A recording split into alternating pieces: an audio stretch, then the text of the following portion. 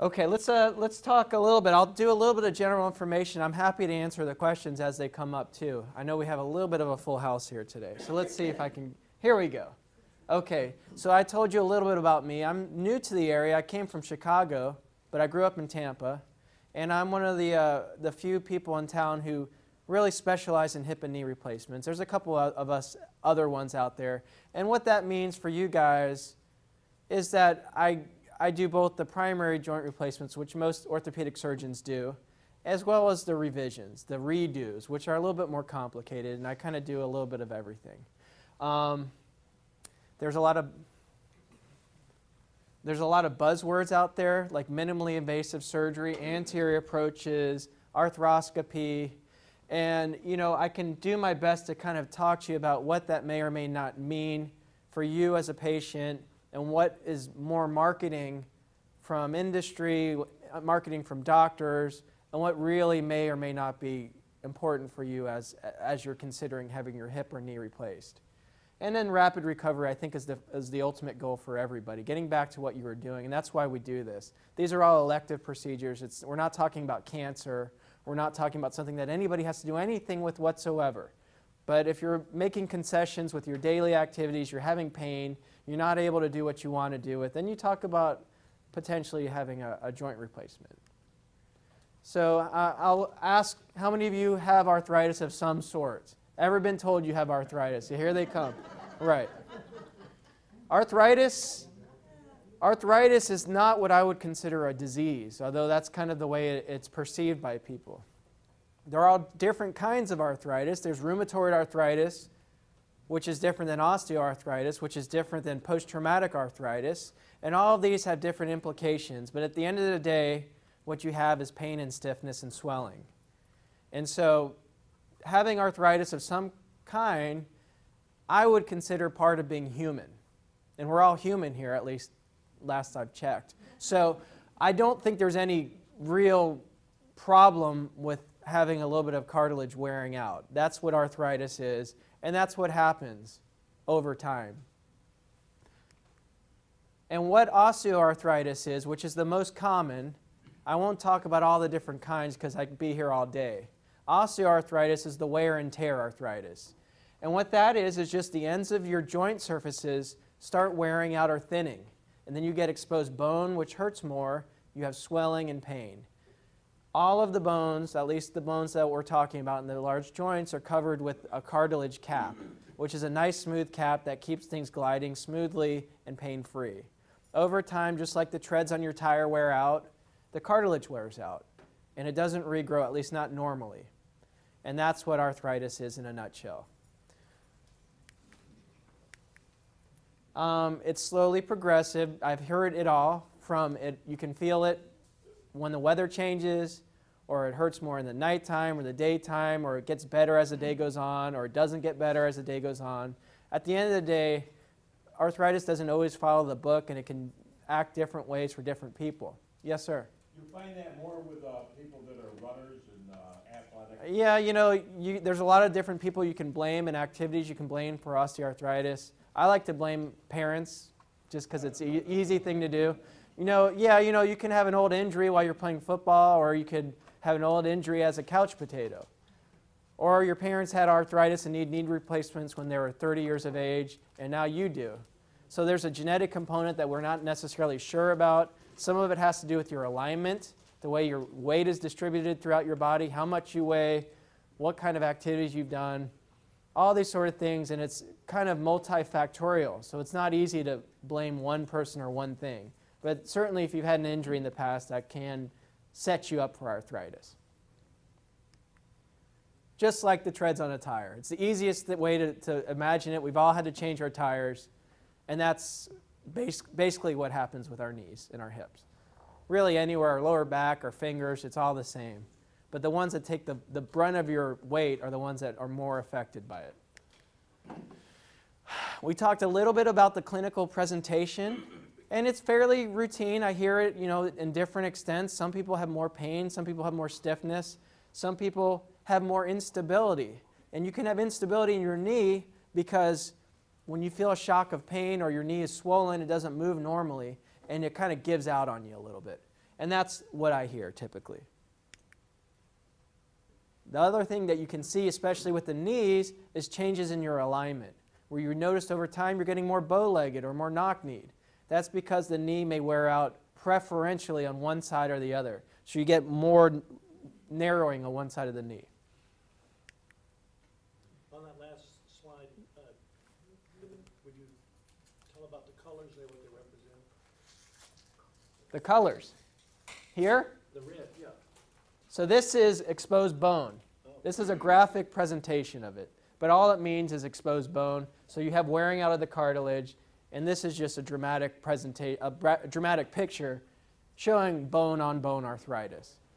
It's red because it hurts. That's not what it looks like when you look at it, you know, in the operating room. And I'll show you a picture of what it looks like. So who gets arthritis? Like I said, yes, sir. What about stem cells? Have they experimented with stem cells? Yep. Does it work? Kind of. It does work. You know, there are ways to regrow cartilage where you can take some of your cartilage cells or your chondrocytes, which are your stem cells that regrow cartilage. And does it work? Kind of. It works for someone who has normal alignment in an isolated pothole, a small one that's not in your kneecap area for the most part. So like what I'm basically telling you is it doesn't work for most people. Is it better for the younger Usually it's for young athletes, and it kind of works. It works pretty good. Is it perfect? By no means. And most people who come and see me in the office are well beyond that stage where a stem cell would work. Now, if you think about it, doing this is pretty archaic if you think about it. You know, the stage in medicine we're at now where we have lasers and robots and all kinds of advanced medicine and genetics. I have to sit up here and tell you I'm going to have to chop your knee off and put in metal and plastic. But that's what we have, and you know, it works great. I think in about 30, 50 years, we'll get to the point where we can give you an injection and regrow cartilage. But we're nowhere near that yet. Cartilage is one of the most complicated structures in the body. Now, my friend's a cardiologist, and he thinks I'm hilarious for saying that. But I really do think it's not just a smooth layer. It's three-dimensionally different on every layer. There's different orientation of it. And if you just put a blob there, it ends up being like patching a pothole. And it wears off, it flakes off, and it's never quite normal. So it's a very difficult thing to regrow in any sort of way. And we're nowhere near that yet. What does the cortisone shot do? Because I had one and it really made a big difference. Yeah, I love giving that to people. How long does it last? I feel like I'm like some sort of, you know, miracle worker because, you know, especially the first couple of times people come in, oh my gosh, I'm better. Yeah. What I'm doing is masking the symptoms. It doesn't treat, it doesn't regrow cartilage. It's an anti-inflammatory and a pain medicine more than likely what they're giving you. Cortisone is a generic term for a steroid and an anti-inflammatory, probably some Marcaine or lidocaine or something that numbs you up a little bit too. And it can work for months and months and months, and some people can get on the rest of their lives with the injections. Usually that's not the case, and they stop working as well. Yes, sir? Talking about cortisone shots, I heard that the more you get, the more possibly breaking your cartilage down in the long run. Can you tell me that? You know, cortisone is a generic term that most doctors say when they talk about a steroid injection. There's all different kinds of medications. Some of the medications that you can put in a cortisone shot are detrimental. They're not perfect. But the reason why we do it is because it masks the symptoms. All medications have side effects, and certainly some of the medications can cause problems with the knees or hips or whatever. And I'll talk a little bit about the injections a little bit more in a couple minutes. So we talked about this a little bit. Arthritis is normal. It's part of being human. If you get x-rays of people at different age groups, you'll see more and more arthritis, even people that have no symptoms whatsoever. So that's an important thing to know. No matter what your x-rays look like, if you're feeling great, walk out the door and never go back and see the doctor again. I could care less what your x-rays look like if you're happy. If you're pain-free and you're happy, that's the only job of an orthopedic surgeon. Okay? I don't care what your x-rays look like. So let's go on to this. So now we'll talk about treatment, which is why everybody's here, because everyone's had some sort of treatment or you're thinking about some sort of treatment. The first, second, and third options are not this. That's at the end of the road. There are certain things we can do, not to regrow cartilage, because we can't do that, unfortunately, but to mask the symptoms, to treat the symptoms, and to make you feel better. So weight loss, every pound of weight you take off the body exponentially, or at least 3 to 4 times, depending upon what joint we're talking about, takes that much pressure off of the joint surface, and it makes a huge difference. Now, there are plenty of people who are overweight because they're having daily pain from their extremities, from their joints and their arthritis, so they can't exercise. So it's a vicious cycle, and I understand that. And I don't have a weight in mind that I say you're okay to have surgery or you're not okay to have surgery. To me, if you're having pain and you can't get by, no matter what your weight is, it makes sense to have a surgery. But will you lose weight after the surgery? The studies don't bear that out. Some people think, well, once I have my knee replaced or my hip replaced, I'm going to lose all this weight. I wish that was the case. You may feel better, but you may not lose much more weight. So these are kind of two difficult, conflicting things. Other things are exercise, physical therapy, and that may help strengthen the knee and take some pressure off the knee, and it works limited. It's not magic. It doesn't make people feel tons better, but there's some people that really feel better with the therapy. And then there's anti-inflammatories, injections, and canes, and crutches, and all kinds of other things that really are cumbersome. There's no brace that I can put on your knee, certainly nothing I could put on your hip, that would take the pain away from arthritis. People wrap their knees, they have all kinds of braces. Some of them are quite expensive, and they really, for the most part, don't do a whole lot. They don't treat it, they don't prevent it or slow down arthritis. We know that for sure. Yeah? I have no cartilage on either one of my hip joints. I've had one of them replaced at like 58, and the other one has to be done again. Uh-huh. I'm wondering now, my knees are starting to bother me. Would it be true systemically, if you don't have cartilage in your hip joints, would you probably not have much cartilage in your knee joints? It's funny, you know, that's not necessarily true. Now, there's some people that just have arthritis everywhere. Now, there's some people that have a terrible left hip, and everything else is pretty normal. So I can't just say that for sure. You know, arthritis kind of is funny in that sense. You know, if you have a terribly arthritic both hips and you're not moving normally through your hips, you become one of these waddling kind of people like ducks, where you kind of waddle through your back because your hips don't move. And then you start aggravating your lower back. But I can't say for sure that if your hips are bad, that your knees are bad. I don't know if that's fair to say. So surgery, what do we do? What kind of surgeries do we do? If you're younger, you can try and do realignment surgeries, because sometimes if your knees are really bow-legged, you're going to wear out the inside of your knees more. So you can straighten the knees out, but that only works before you have arthritis.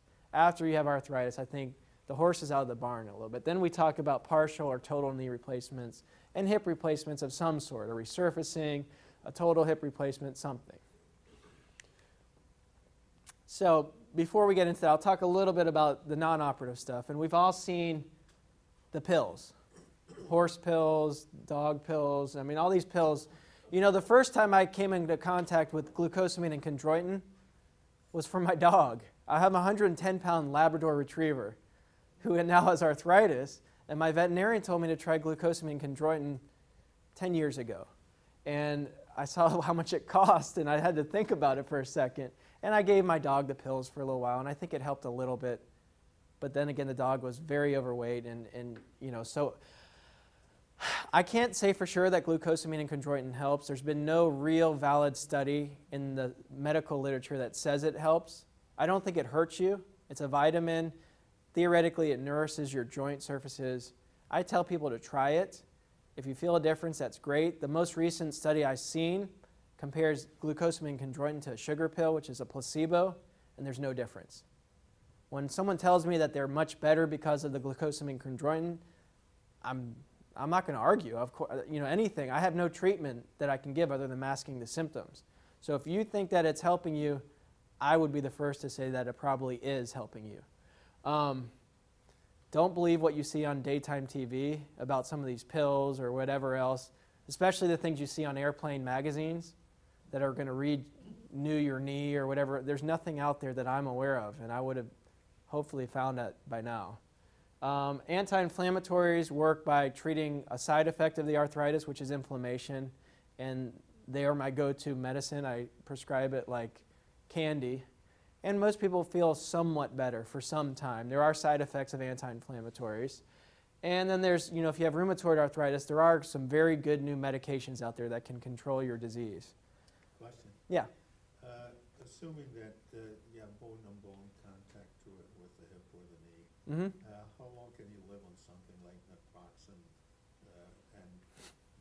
It's a great question. You know, I call it a vitamin for some of my patients. There are side effects, so certainly there are things that we have to watch, but I don't think there's any limit, shelf life, of how many years you can take anti-inflammatories. So if it's helping you and it's not causing any harm, then I think it's okay. Certainly, you know, your primary doctor will order some tests to check certain functions on you, and there are risks of these things. There's no question about it. It's medicine. You know, so I wouldn't just take a handful of them at a time because they can cause some harm to you.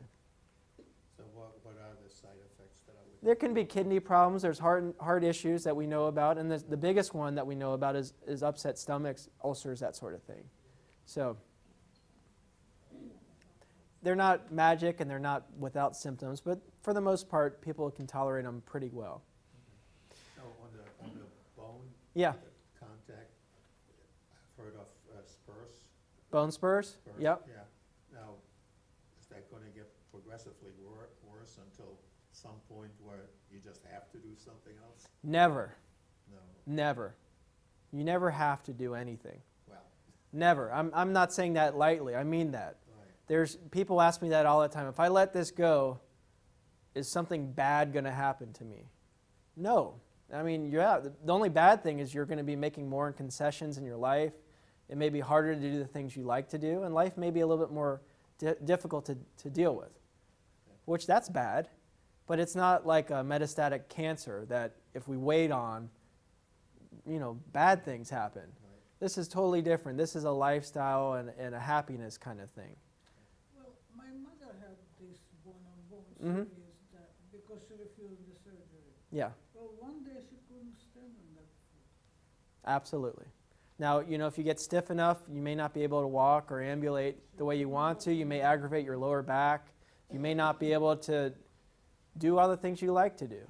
And then that becomes a personal discussion that I can help you with and maybe give you some expectations of what you may expect after surgery, but never do you have to have surgery. I would never tell someone, and it's time, you need surgery. It's something that everyone has their own limit for. Yes, ma'am. I elected to have surgery just about as soon as I found out that my pain wasn't going to get any better because I kept thinking to myself, I want to be active. Right. And all I would be doing if I didn't have the surgery is putting my stomach and everything else at risk with stuff like naproxen, and it's not going to get any better.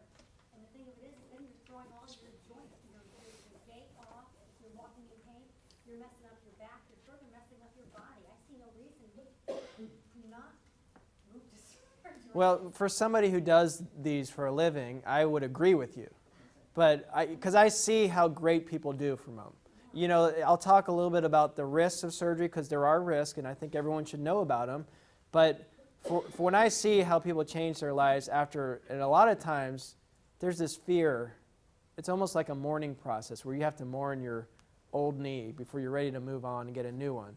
And everyone has a different, you know, I just spoke to a lady today in clinic who's seen 5 different doctors who've all said she needs a knee replacement. And I think she's waiting to hear she doesn't need a knee replacement, which is what I told her. She doesn't need it. She can have it if she wants it. Yes? The trickle down, like the trickle down, I had back surgery, lower back. Uh-huh. I have a cage, I got Yeah. roses. Yeah. Now my left hip is going Mhm. because of my back. Mhm. My left knee and foot, Yep. it's all left side. Just like what she was saying in the back, when you have arthritis, your gait is off. The whole body is kind of out of whack, let's say. And when you're walking differently, you put more pressure in different parts of your body. Now, also, if you have back arthritis, more than likely you already had hip arthritis to begin with, because usually people don't just have one thing. You have a little bit of everywhere. And then once you start changing the way you walk, then you really aggravate things. So it's kind of a cycle. Yeah? Does it affect your internal organs? Does arthritis? Yeah. What do you mean by that? Well, Well, if you're changing your gait or you're hunching over and things like that, it would seem to me it would, push your organs where they shouldn't be. If, everything, in extremes, yes. Now, there are people that have terrible backs that are bent over like this and they have problems breathing. But, for the most part, I wouldn't worry about your visceral organs from arthritis. At least not unless it's something extreme. But, everything's possible, and I've seen terrible back arthritis, not hips and knees for the most part, though. Yes? What about that gel injections? Yeah, so that's, we're about to get there right now, so let me get to that. Yeah. So here are the injections. And what I classify the injections as is two different kinds to make it simple for everybody. There's the cortisone. When you hear the word cortisone, there's about 20 different injectables that can be put in your knee. Then there's the goo, the gooey stuff. And there's a bunch of different ones, and the manufacturers are coming up with all different ones. Some of them come from rooster combs, some of them are synthetic. And basically the gooey stuff basically tries to mimic the normal joint fluid in your knee. It's like an oil change. A healthy knee has a nice thick, it's called synovial fluid. And when you get more arthritic, it becomes more watery. So the idea in simplistic terms is to give your knee an oil change. And it works kind of. It doesn't treat anything, it doesn't regrow cartilage, but there are some people that love it. There's some that you can give one time, there's some that you have to give every week for 5 weeks, some that you have to give every week for 3 weeks, and there are risks of it. It's a foreign material and you can get an allergic response to it. It costs some money, some insurance companies don't approve it, and it's not magic. Just like the cortisone injection, it's not magic. But there are people that love it and it makes you feel better for a while. Currently, it's not approved for hips. I don't usually do hip injections. I kind of felt that's what you're about to ask. I don't know. Cortisones and steroids. Yeah. And, nerve block. Wow. I've had done, and the allergic reactions were horrific. So. Hip injections don't last as long or as reliably. I do injections for hips, more than likely for diagnostic purposes, because hip pain is very commonly mimicked by back pain. And a lot of times people that have hip arthritis also have lower back pain. And I can't tease it out. If you have a bad back and a bad hip, which is causing more of the problems? So sometimes I'll numb it up and it'll be a diagnostic exam where I'll have you keep a journal and you'll tell me over 3 days how much of your pain is better. And this also gives you a kind of a sneak preview of how you'd feel with the hip replacement. It doesn't last long. It won't last like the knees last. It usually only lasts a short period of time. Sometimes people last longer. And I usually tell people that want it for pain management, I'm not sure it's going to last as long as you would hope it to. So that's the deal on the hip injections. Now there are some people that have pain on the side of their hip. And that's different. That's a bursal pain. That's not the joint pain. And I do those all the time in the office. So injections, questions? Any other questions on injections? Okay. So now we're on, that's it. That's pretty sad. That's all I have outside of surgery. It took me 5 minutes to talk about. Does that center back work at all? Yeah. Because I've had 3 surgeries on my knee. Uh-huh. Meniscus, Uh-huh. through exercise, retore it, then they had to do scar tissue, and he told me in 02, in 5 years, I was going to need a knee replacement. Are you from New England? And I still don't have it. From New England. So, I go for cortisone shots twice a year. But yeah. I'd like to try that gel. That's a reasonable thing to do. When the cortisone doesn't work, it's reasonable to try it. I will tell you, though, once the cortisone doesn't work, it's very rare to find the goo working better. We're kind of at that point of diminishing returns, and then we start talking about this. And that's a good segue to when is surgery right? Surgery is never right if you don't want it, especially when we're talking about elective surgery. 3 times, honey, I figure, you know. So the reason why we do surgery is when the other things don't work. And so there's plenty of people like you who've tried it all and are not happy, fed up with the injections, they're not happy. There are plenty of people that have the injections and they're so happy. They're back to what they want to be. And then you don't talk about surgery. But when you're not feeling good after the injections, after the pills, after the PT, you've done everything you can, then we talk about these sort of things. And this is my segue into what I do for a living, which is joint replacements. And I'm assuming that's what most of you all are here to talk about, is what you do for knee and hip arthritis when it goes bad. And this is a knee replacement, and the idea of a knee replacement is similar to what you do when you crown a tooth. You remove the ends of the bone, you shave it off, and you cap on a metal cap. There's all different ways to do it, and I won't bore you with the details of different ways, but the most common way is to cement it on. The metal is a kind of a complex metal. It's not one kind of metal. It's usually a combination of different metals, or what we call an alloy. And you do the same thing on the tibial side or the leg side. You put on a metal cap, and there's a removable plastic surface. It's not like hips where there's ceramics and all different kinds of things. Every knee replacement has a plastic bearing surface. This is called polyethylene, and over time this will wear. Just like everything else wears in life, every time you bend on it, you're grinding on that plastic. Now this plastic is getting better every year, and I have a couple studies that tell you how long you should expect it to last. And I think that they're lasting longer and longer as I'm seeing these newer plastics. So that's a knee replacement. And, yeah.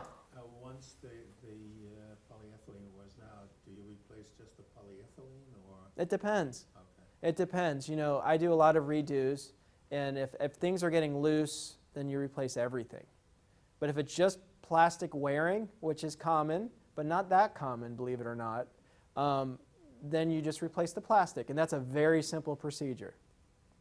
You don't see that as commonly in knees as you do in hips. I do plenty of hip plastic exchanges. So this is a hip replacement, and hips are a little bit more complicated. There's a lot more ways to do hips than there are knees. A hip replacement, the actual stem has 1 million different designs, literally 1 million different designs. You can cement the stem in, you can just press it in, which is the more traditional way of doing it in the United States. There's metal balls, which is what this is. There's a ceramic ball. The cups can be cemented in or not cemented in.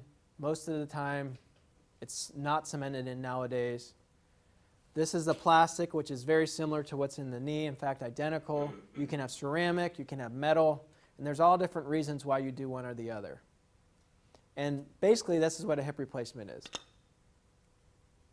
Any questions on the general idea of the surgery? Yeah? Is it a good idea to have both hips replaced at the same time? It's a good idea for the surgeon because more surgery. You know, it depends. Most people would say no. You know, especially if you're doing a posterior approach, which is the more common one, you'd have to flip you over and do the other side. It's a bigger operation, and most surgeons would recommend against it. But, you know, that's a discussion you could have with your doctor, depending on what the circumstance is. When you're doing an anterior approach, for the most part, you're laying flat, and it makes it a little bit more easy logistically to do it. The bilateral surgeries, knees or hips, is a kind of a plus-minus thing. Some doctors are very okay with doing them. Some doctors have issues and reasons for the issues of it. And so I would talk to whoever you decide, if you decide to have surgery, about that. Can I ask you a question? Yeah. Is it more difficult to do the replacements or the revisions on the hip surgery than it is for the knees? To do a second time around? Well, you were just saying that in the knees, the plastic wears out. Uh-huh. In the hip joint, what wears out? The same. The plastic wears out. Is it more difficult? That's what a large part of my practice is redos. So when they wear out or something happens, I'll take care of it. Yes, it's a bigger surgery than the first time around for you. It's a little bit longer for me. But is it more difficult? I don't think it's more difficult. It's just different. Is it also important, let's say I had one of my hips done, several years ago, and now the other one needs to be done. Mm-hmm. And I was thinking probably I should get the same kind of an implant. Close enough, kind of got I like to make people match just because it looks cute on x-ray, but Yeah. does it matter? No. It doesn't matter. But like in my case, being like early 60s, hopefully I might live to be 90, so I probably will have to have a redo anyway, right? Right. Yes, you probably would have to have a redo. Does it matter if you have matching sets? No. There's no like, they're not like magnets that your legs are just going to stay apart like this. So no, it doesn't really matter. Yes, sir. Lately, I heard that it is a possibility that this joint, like let's say hip, it dislocates. Can you? Oh yeah, that's one of the risks. Absolutely. What's that?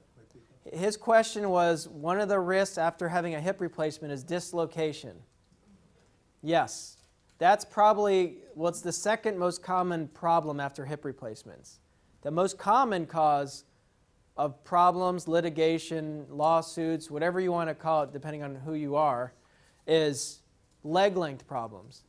And in my opinion, it's almost always female patients that have the problem. And the reason why there is a leg length discrepancy is because when you do the surgery, you do your very best to make the legs the same length. The hip, one of the ways to stabilize the hips is you have these big tendons called your abductor tendons, and they keep the hip from dislocating.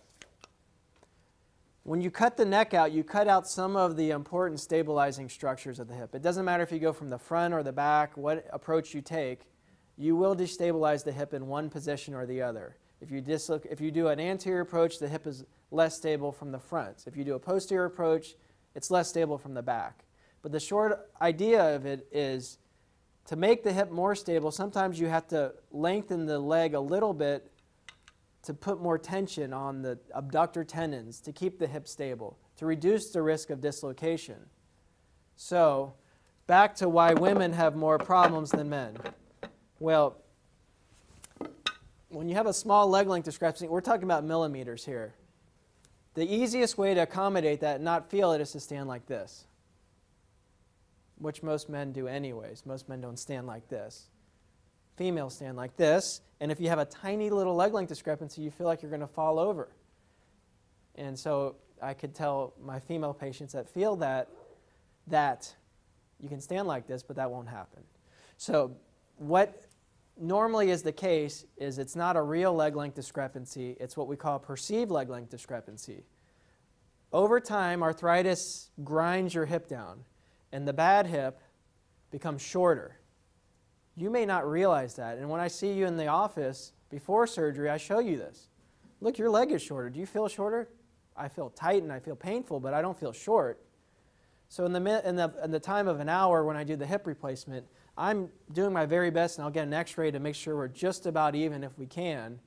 I lengthen you back out to what you used to be, and your mind takes 6-8 months to catch up to the fact that I've now made you even, because you were thinking you were even all along. So that's what the most common problem after hip replacements is, what we call a perceived leg length inequality. You say you do quite a few redos. Yes.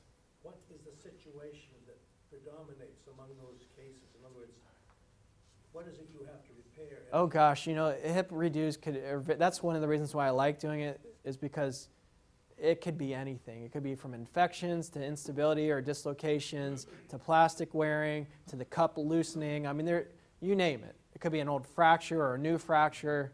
There's all kinds of reasons why you have to redo a hip or a knee. But the kind of previous operation doesn't come up as a category. Are you talking about the approach to the surgery? I don't think so. I think you're talking about the approaches, one being better than the other. And I certainly think that there's a lot to be said about the anterior approach. Out of full disclosure, I don't do an anterior approach for the most of my patients. I do what's called a posterior approach. And there's pluses and benefits of that. For my revisions, I always do a posterior approach, no question about it, because you get better exposure, you can see everything you need to see. Is there more of a revision rate with anterior or posterior approaches? No. There's not. There's been studies on that. In fact, when you first start out with the anterior approach, there's a higher risk of needing to do things over again because you're not comfortable with the approach. So if you're doing an anterior approach, if you're dead set on seeing someone who's doing anterior approaches, I would make sure you go with someone who's comfortable and has done a lot of them, because there's a learning curve to it, no question about it. Yes? Because of my back, my left hip, my leg is short. Yeah? My leg is, but it's because it keeps rotating. hip keeps rotating out, Uh-huh. and they've done physical therapy, I've done chiropractics to rotate it back Uh-huh. into the position. That's why they say my left leg is shorter. It's because my hip keeps rotating or shifting. I don't know, it's not coming out of socket, because if that was the case, I wouldn't be able to walk. Right. It's rotating. Is there any way to fix that? Because that causes pain. I mean, I'd have to see you get x-rays and see exactly what's going on. It's hard to 'Cause I know really... my left leg is shorter than my right leg because of the... You know, come in and see me and we can figure it out specifically. It's kind of hard to guess. Okay. What's the average range that it's, for the plastic to wear out between? You are the best. You keep giving me segues to these. It's perfect. So joint replacements are great, and it really, you know, this is like where I can get up here and tell you how great of a job joint replacement does. When you look at it from, someone asked me what the MPH is, and it's for a master's in public health. I like to look at things in the big picture. And there's no surgery that we have in any country which for buck is a better surgery. It gets people back to doing what they're doing, being productive, and out of less work. It's a wonderful surgery, and for the most part, there's not much we can do to improve it other than get rid of it, which is my hope. Someday I'll laugh with my grandkids about how I used to have to cut hips off. But that's what we do nowadays. And it's a wonderful surgery, and knees are too. And you know, it really has proven long-term durability, way longer than any car you'll ever buy nowadays. So if you want to look at that, you know, you were asking how long do they last. I think if you asked somebody 10 years ago, they'd say it lasts about 10 to 12 years. I think that was the normal response. Some studies that we looked at recently have shown that at 20 years, 90% are doing great. Now, of those 10%, that doesn't mean that the 10% are having revisions. It just means that there's some issues, you know, 20 years out. So a number I try and maybe tell people is 20 years. And it all depends on your activity levels. You know, if you're a paraglider and, you know, you're trying to do these crazy activities where you're really pounding those joints, it's going to last less. But, you know, how many cars do you know that are around 20 years from now? 90% of the model. There's zero. So, Hers, huh? she's got a 20-year model. She's got a 20-year model. She's going to drive it into the ground. Perfect. Well, that's great. It's a rarity nowadays. So if I was shopping for joints the way I am with cars, I'd be much happier when I'm buying a car. Yes? So these companies that make a plastic, they're pretty much the same formula? Nope. They're all different. It's all that's capitalism, and it's nice. You know, everyone is different, and there's TV ads that you see about the 30-year knee and the circular knee and the woman's knee, and it's confusing, I think, for people. It's confusing for doctors because none of this stuff is really based on science, at least not real science. It's based on marketing and getting more of the market share. There's different plastics, and that's my job as your surgeon, is to figure out which has the best track record. There's been problems with joint replacements, as I'm sure you've seen on TV. Some of them don't work as well as others. But even the ones that we have seen that have been recalled still do pretty good. They have a slightly higher than expected loosening rate, which means that for the most part they're still doing good. They're just not doing as well as the other ones that are on the market.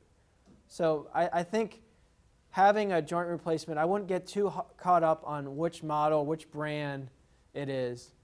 I would make a side note about the metal on metal. I think that's a little bit worrisome, but that's just me. Yes? The slide that you just showed before, it had 90% and 80%. Yes. And it had 3 letters. Oh, okay. TKA is a total knee arthroplasty. I'm just so lazy I can't write that out every time, and I've had to write that out for years now. So TKA just means a total knee arthroplasty. Arthroplasty is a joint replacement. Okay, arthroscopy is a scoping. Arthroplasty is replacing the surface. And THA is total hip. So these are just reasons for surgery, and I think we've already gone through this. You don't have surgery if you're not having pain. Why would you have surgery? The only time I would ever consider that is someone who's so contracted from arthritis that it may make sense because you can't walk or you can't see straight or something. But that's pretty uncommon not to have pain. I have a question about helping the pain. Does, no, I forgot the Where you get the pins in there. What do you call Acupuncture? it? Acupuncture, thank you. Does it help? Does that help the pain? Sure. No, he said no. He must have had it done. Yeah. Whatever he says. I had it done, Doesn't it work worked. one bit. Acupuncture? Yes, no, maybe. I'm the opposite, I've had it done. Temporary. All of the above. Yes, no, all of the above. Depends on the person, I guess. That was a good question, wasn't it? It depends on how big of the needles they put in, I guess. I don't know. You know, when I have a patient that comes in and they want acupuncture, they want, you know, Eastern, Western medicine, they want to have steam massage, whatever it is, as long as it helps you, great. You know, chiropractic manipulation, I'm open-minded to any of it if it helps you. Does it help you? Sometimes. Sometimes not. You never know unless you try. So go get some acupuncture. There you go. Yeah, he can do it. He'll do it for you. So function, this makes sense. If you're not able to do what you want to do, if you're making concessions on a daily basis, then it makes sense to talk about it. And these are all things I hear about. I'm not able to walk upstairs without instability. I'm not able to walk more than a couple blocks. And I hear the concessions in people's minds, which really makes me upset in some ways. You know, I'm not having pain, but now I can't walk to the mailbox. That's an extreme one. Or I'm not having pain now, but what are you doing? Well, I'm not really doing much of anything because it hurts. So it's kind of like, well, yeah, you're not having pain, but you're not doing anything. So the idea with knee and hip replacements is getting you back to normal activities. I'm not one of the guys up here who's going to tell you you're going to be a triathlete after this. I don't think it's a great idea with joint replacements to do these crazy activities because they'll wear out sooner. If you want to do that, there's certain activities that I do want you to be active after your knee and hip replacements. You know, doubles tennis, bicycling, swimming, all these things are great. Jogging is terrible. I like to run, and I'm killing my knees right now. I'm going to be up here listening to somebody else soon. But it's a terrible thing to do after you have hip and knee replacements, so I wouldn't recommend it. But I want you to be active afterwards, and that's why we do this. Golfing? Golfing is wonderful, as long as you don't do anything terrible like hit your golf ball into someone's window or something. No, golfing is exactly what you should be doing, and walking while you're golfing and all that sort of thing. So that's the picture. Someone was asking, that graphic picture. That's what, if I was doing a knee replacement, that's what an example of a pothole looks like. There's no bone, there's no cartilage there, and that dark spot is the cartilage that's gone, and there's bone there. Yes? How much time between the time you're done with the surgery and get out of surgery do you get back to normal? That's hard to say. Well, there's got to be an average. Yeah, there is averages, and you know, some people absolutely defy the laws of gravity, and they're flying through their rehab like there's no, and I never can tell by looking at somebody. Well, how long is the rehab? So rehab is different for every person. If it's a hip replacement, I'm not trying to walk around it. If you're having a hip replacement, there's not a whole lot of rehab. No matter what the therapists tell you, the only rehab I need from a hip replacement is to have you walking without falling over. I'll tell you about certain precautions. I don't want to put your hip in so you don't dislocate. And that, you know, is reasonably, you know, about 6 weeks to 2 months. That I really want you to be real firm on that. And that's not the case for anterior approaches, for the anterior approach guy here. There's less of the positions that you have to worry about with that, which is, in my mind, the great thing about an anterior approach, is you don't have to worry about this thing here. You can do that. You have to worry about this thing here. You can't do this with an anterior approach. So it just depends on what position you don't like the most. I'm just kidding. Well, take driving, for example. Yeah. So driving is a perfect example. After hip replacement, getting in a car, it puts your hip at most, that's when most of the dislocations happen, right after surgery. Because when you get in a car, you do this. That's precisely the wrong way to get into a car. So they'll teach you how to get in this way, back in. And that lasts for 2 months, and then you're fine. Assuming the hip was stable, usually there's not any issues. And that's the second most common issue after a hip replacement of every kind. Is there less of a chance of a dislocation with an anterior approach? Kind of. Kind of. I wouldn't say, oh yeah. If I said, oh yeah, I think everyone would be doing anterior approaches right now. There's kind of a difference, but not statistically significant. It's hard to say. It makes sense in some ways. In general, is the dislocation issue only in the postoperative radiology? There's two times. Two times when there's high risk of dislocation. The first time is in the first 6 weeks. That's the number one time. After that, like 15 years later when the plastic wears. So if you look at this, it's a nice snug fit.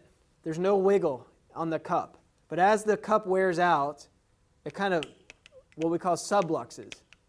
And then when it does that, because the plastic is worn out, there's a bigger space, it can dislocate.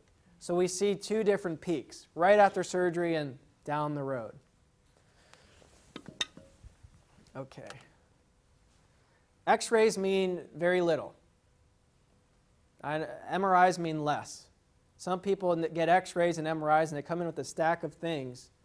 The biggest thing I want to hear is about your function, what's going on with you, and I can tell you what your X-rays are going to show just by looking at your knee. Hips are a little bit hard to tell, but all they do is confirm what you're telling me. If you're having tons of pain and your X-rays are normal, well then you got to go down the path. But if you're having tons of pain in an arthritic knee, it just kind of is like the period at the end of your sentence, and it makes sense. So they just confirm everything, and they kind of go along with preoperative planning. But everyone asks about what are bone spurs, what are narrowing, what's bone on bone, and that's really what you see on X-rays. So let's look here. I'm going to zoom in. This is the thigh bone right here, or the femur, and this is the leg bone or the tibia. And when you zoom in on a knee, you see this dark space here. This is a normal knee. That's where the cartilage is, that's where the meniscus is, that's where all the healthy structures are. On X-ray, you don't see the stuff that we're talking about. You don't see arthritis. You see results of arthritis. And so they look pretty normal to me. That's what a good, healthy knee looks like. Now, this person here has a nice outside of their knee. The inside, there's really no space there. The bone's on the bone. Bone-on-bone arthritis on one side of the knee. So this person, if is only having pain on the inside of the knee, nowhere else, maybe would be a good candidate for a partial knee replacement. And that's the type of person I would say. Someone was asking about who, when, how long they last. This person, if this was it, may get by the rest of their life with just a partial knee replacement and be very, very happy. And that's what a partial knee X-ray looks like. I don't think I'm going to go into it. I have a whole talk about why you would do a partial knee replacement, how great they are, how sometimes they're not great. But, if you're considering that, come and talk to me or speak to your orthopedic surgeon, and we can talk a little bit more about it. I think that's just a little bit too much for this talk. So when it's more than one side of the knee, the option is pretty simple. It's a total knee replacement, and it's reliable. 90% are doing well at 20 years. And this is an X-ray of someone where there's no joint space. It looks like the knee is basically fused. That's a very extreme example. Most knees don't look like that. But that's what an X-ray of a good position knee replacement looks like. So then there's the question of minimally invasive surgery. What's minimally invasive nowadays? What's not? I don't know what minimally invasive is. I actually trained where this whole thing came about, rapid recovery, where the small incisions were developed. This was in Chicago at Rush. And I think I practiced minimally invasive surgery because I trained there, but I don't even know what that means anymore. It's like one of these overused terms that every surgeon says they're minimally invasive.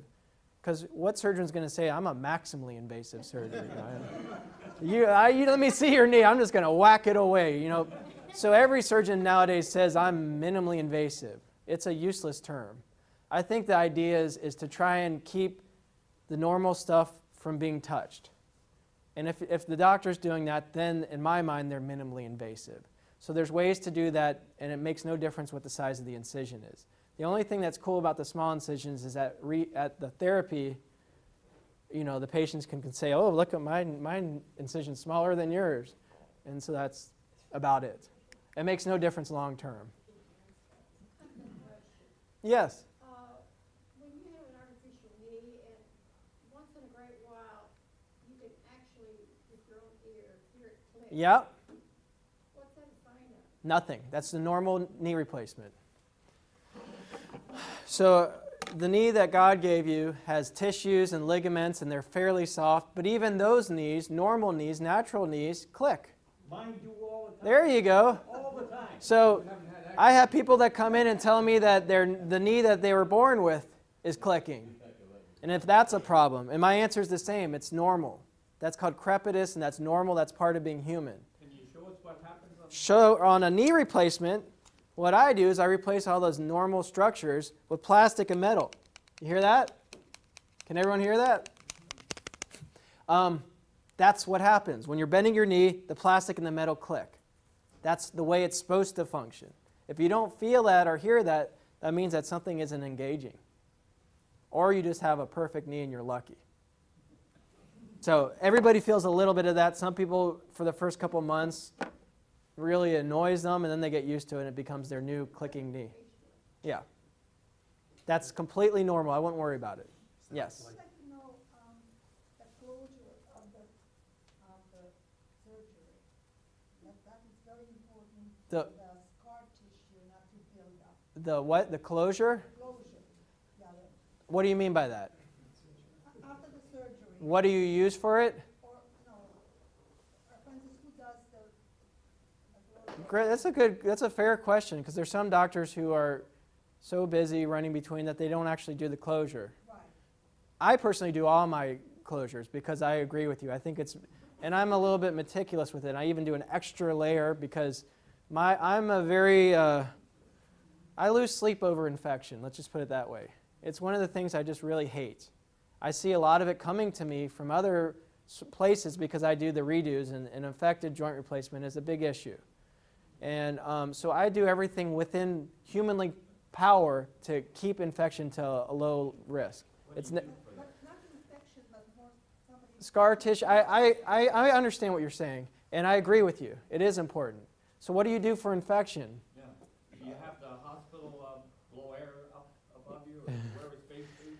Yes, yes. You know, we operate in what's called laminar flow. We wear a spacesuit. We give you antibiotics. We hope and we pray. In spite of all our best. Church in here? Yeah, you know, that helps. Yes, we do. So there's no way to completely get rid of the risk of infection, even in a young, healthy person. Now, if you have diabetes, if you have other issues, the risks go up. They go up from there, and I think you have a realistic discussion with the doctor about what he or she may feel the risks are, and then you make a decision that's informed going forward. Yes? I heard it from a surgeon before in a presentation that if you generally they are shooting for 1 hour surgery, and they claim that if it takes longer, Yes. there's more of a chance That's true. to have infection on your own, not from the environment. That's but true. from your own body. That's true. It is true. That is very true. Now, I wouldn't want some surgeon that's, has a watch over his head and is trying to be like NASCAR, because then that gets silly. I think, over 2 hours is the time frame that surgeon is keeping in mind. There's a study that shows that. If the surgery goes over 2 hours, there's a risk of increased infection.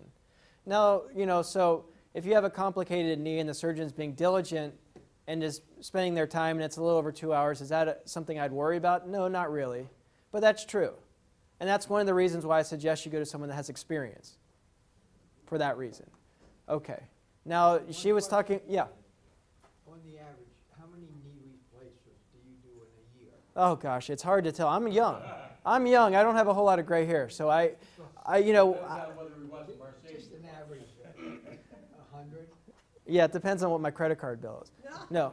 It's been a growing curve for me as I'm starting my practice, and my numbers are going up. When I trained, I did 1,000 that year. And each year it's getting busier here, too.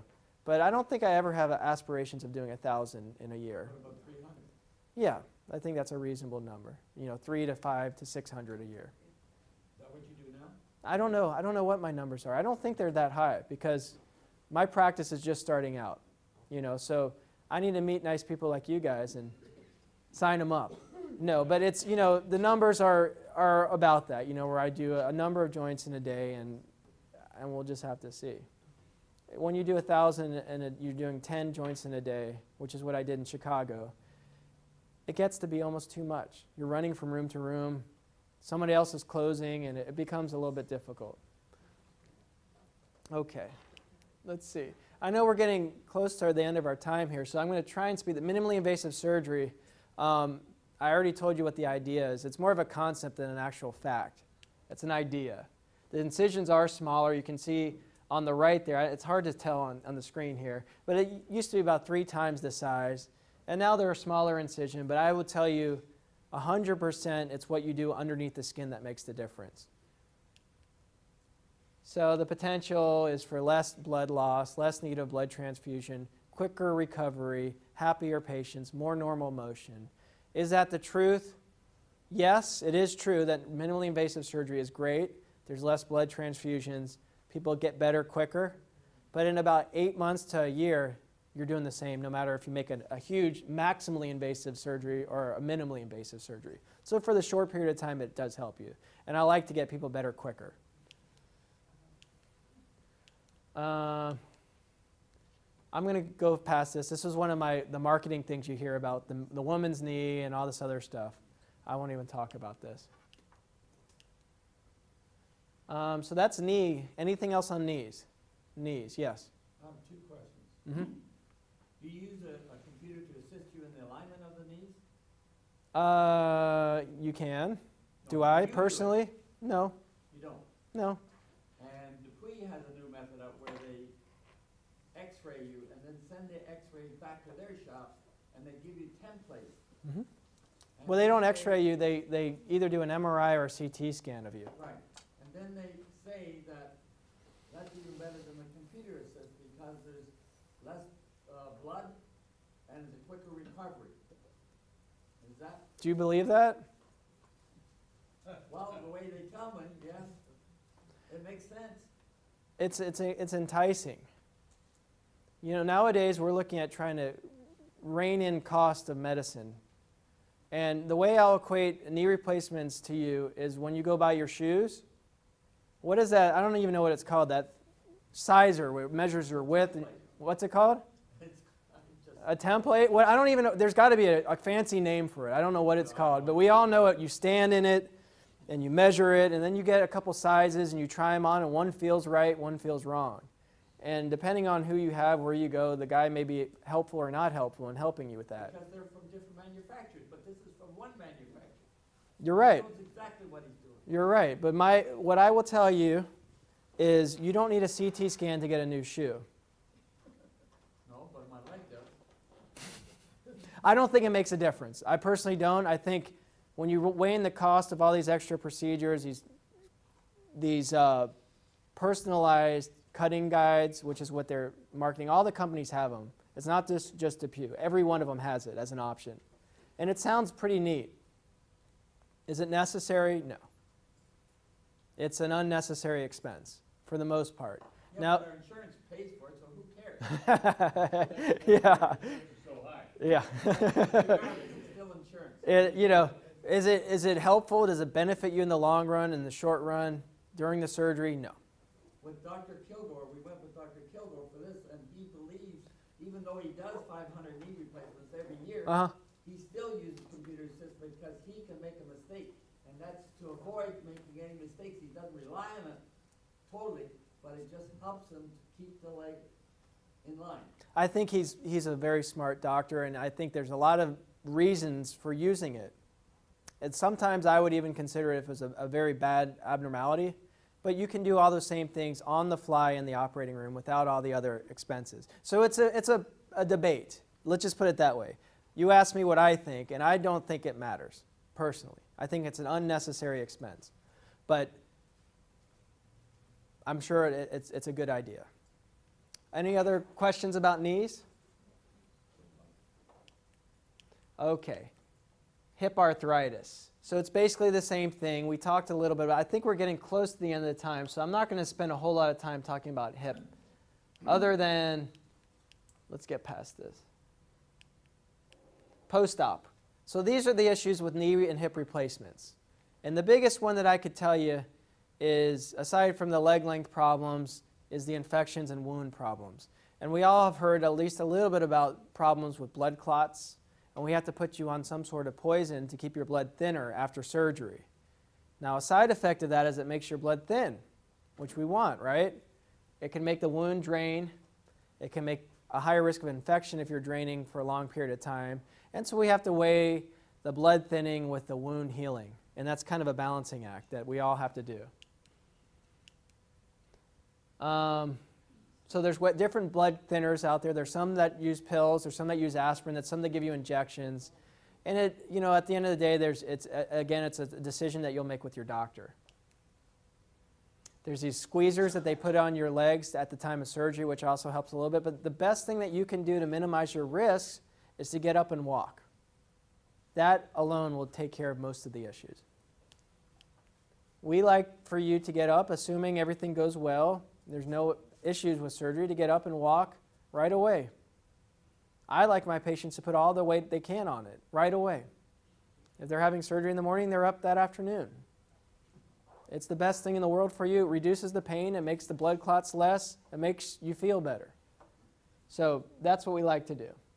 I'm going to make, this is a very busy slide, the next one, and I'm not going to talk a whole lot about it other than pain management after surgery is very complicated. And it requires a partnership of the orthopedic surgeon and the anesthesiologist. And there's a lot of ways we can make you feel better, quicker. Let's get past that. So, there's a couple other things, little tricks that you can give, and different medications that may or may not work. And I like to kind of whittle out what may work before we do surgery, and I think that's a good idea. Drains, some doctors use drains in the hips and the knees. Some people will give you this auto transfusion. I think there's about a 30% to 33% risk of needing a blood transfusion, no matter what you use. So that's important to know about, and everyone has their own feelings on that. Some doctors will ask you to donate your own blood, some don't. It doesn't matter. Aside from the visceral response of getting a blood transfusion, and everybody feels differently about it. What I will tell you about the auto transfusion is it does lower your blood levels before surgery, so there's certainly a higher risk of needing a blood transfusion afterwards. Is that more prominent for the hip than the knee, the blood loss? Not really. It's about the same. So every doctor, I wouldn't listen to this talk about what your post-operative protocol is going to be, because every doctor is different. Some will have you partial weight bearing. There's different restrictions. So these are all variable. But everyone's asking, what my post-operative expectation should be. And I think I can give you a couple of different things. And this is my favorite part of the talk. She's in every one of my talks. I don't care if I'm talking. It doesn't matter what I'm talking about. She just has to be in it. So what are you going to be doing afterwards? I hope you're not going to be doing that afterwards. But what you're going to be doing is getting up and walking, first of all. Like I said, for hip replacement, that's your only goal. So walk. It's very simple. It's easy. Walk. Some people don't need any therapy. They may need to get by with a cane or a walker for a little while, but then they're off and they're on. Knee replacements require work. I call it torture, because that's what knee physical therapy is it's torture. We're getting you back, getting your motion back. You're probably stiff to begin with, and we need to get some of that motion back. You're home for 2 weeks, or you're at rehab, or you're in the hospital, wherever you want to be. That's a personal decision. And then you do an additional 4 to 6 weeks of outpatient physical therapy. And in about 6 weeks, you're going to be about 70% better. Then for the next 3 months, you'll get that other 30%. So it takes some time. The first 6 weeks, you get the most improvement, though. And then, everyone has questions about where am I going to go, how am I going to get there, how long am I going to stay there, and everybody's different. So this is not a talk I could have with you as a group. And then getting home, there's all these issues that everybody has, and they're real issues, and the very least of it is cost. How much is it going to cost you to have a joint replacement? I definitely can't tell you that. Everybody has a different deductible, different copay, different insurance, all these kind of different things that I don't have a clue about, which is amazing. It's just amazing how different everything is. I could do the exact same surgery, and as a doctor, I get paid vastly different for each one, depending on what the insurances are. It's amazing how complicated it is nowadays. Okay, so in summary, you know, I think we talked about why you may or may not want to have a joint replacement, what some of the risks are, and what some of the benefits are. Any other questions about hips and knees? I Yeah. have a question. I've had x-rays and my hip is bone on bone. Mm-hmm. There's days that I cannot walk from me to you. Yeah. But then there's other days that I can, like I can walk with, you know, without as much pain. Is that normal? Yeah. Waxing and waning, better and worse, stiff, not stiff, that's exactly what arthritis is. Good days and bad days, that's the key. And like if you're rested, it seems better. And yet I know that if you don't use it, you lose it. I mean, you know the story, but if I use it, I do lose it. Like I can't walk. You're in that process of trying, you're in the grieving process is what I call it. So she's still, you're just still trying to figure out when to let go of that hip. When you can't do anything, like I can't golf, Yeah. it kills me. Like, you know, like, All those reasons are appropriate to have your hip replaced. But it's a personal decision. Some people, if I can't golf, I need my hip replaced. Some people, if I can't golf, if I can't walk, and I can't get out the door, I need my hip replaced. Yeah. Some people, if I can't get out of bed, I need my hip. You know, everybody has a different level. and there's days like that. Right. It's a personal decision. Personal decision, 100%. For hip resurfacing, is there a limit? Is it always metal on metal? Yeah, it's always metal on metal. Always metal. By nature, that's what it is. It's a big ball and a big metal socket, and it has wonderful advantages as far as stability, and it has horrible issues for other reasons as far as the metal on metal and potential complications. And when it goes wrong, it goes wrong. When it goes right, it's like the best thing in the world, and there's websites devoted to hip resurfacing where people will just go on for hours about how great of a surgery it is and how you have their life back and all this sort of thing. So, okay, well, nice talking with you all.